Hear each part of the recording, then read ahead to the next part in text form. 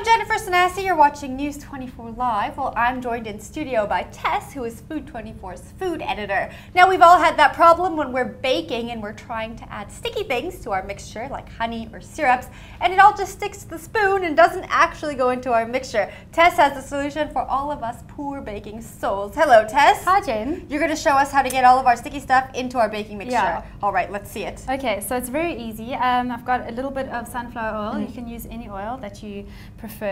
And I've just got some syrup here, some rice syrup.